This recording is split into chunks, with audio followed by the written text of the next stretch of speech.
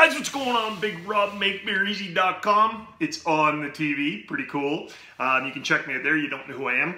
I'm going to start doing just some little quick kind of tips, thoughts on home brewing from time to time.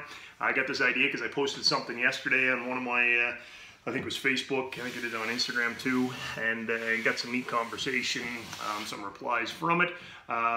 So that's what we're going to do. What I posted yesterday is what I'm going to talk about today. And I posted something along the lines of how resilient beer is and not to freak out if you mess up on brew day a little bit.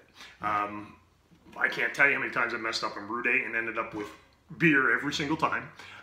And sometimes I ended up with a better beer than what I would have if I hadn't messed up. And go figure on that one. Great example is when I owned my brew pub, one of the first beers I brewed on the new system over there, so I wasn't used to the system, it was somewhat of a Sierra Nevada type clone, so an American pale ale with a nice cascade and all that stuff. But I ended up calling the beer Down and Up Pale Ale. Totally had to change the name for what I wanted to call it. The reason why we called it Down and Up is because we totally messed up during mashing. And as you can guess, down and up. I think at first what happened was, I don't know why we didn't call it the up and down, because I think what happened first was our mash temperature was too high. So we added cold water to it, brought her way down. And then we said, oh crap, now it's too low. So we cranked up the old burners, the elements, and got it fired up. Didn't realize how fast this system would heat up. Shot way up high. Added more cold water, brought it down too low. So it was a down and up pale ale. It turned out to be one of the most popular beers at the pub and one of my all-time favorites. I love the beer. Am I able to duplicate exactly what I did with the down and up? Obviously not. But you get the point. So my point is, this is make beer easy. Okay? You're not out to be, you know, opening the next major brewery. Maybe you are.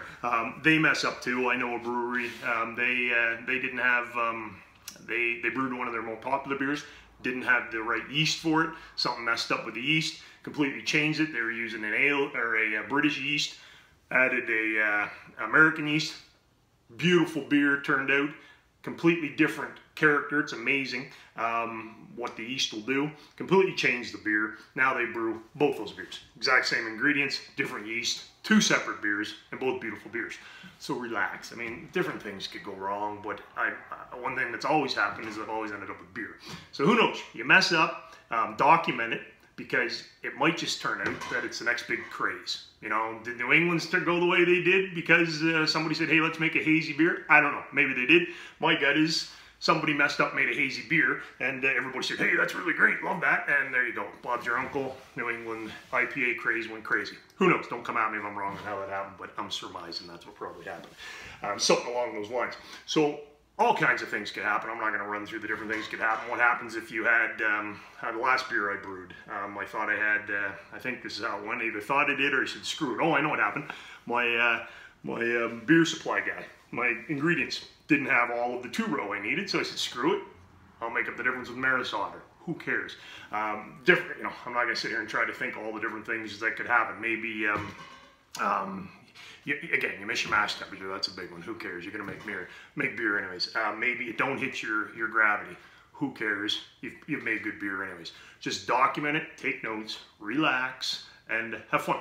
Just making beer, guys. That's what I got. Message of the day, relax. And you got any questions, guys, reach out to me. Hit me up on my blog, MakeBeerEasy.com. All kinds of tips, training stuff, recipes, all that stuff over there. And if you're on YouTube, like and subscribe and all that jazz. Big Rob, he gone. After I come over and hit the he gone button. Later, guys.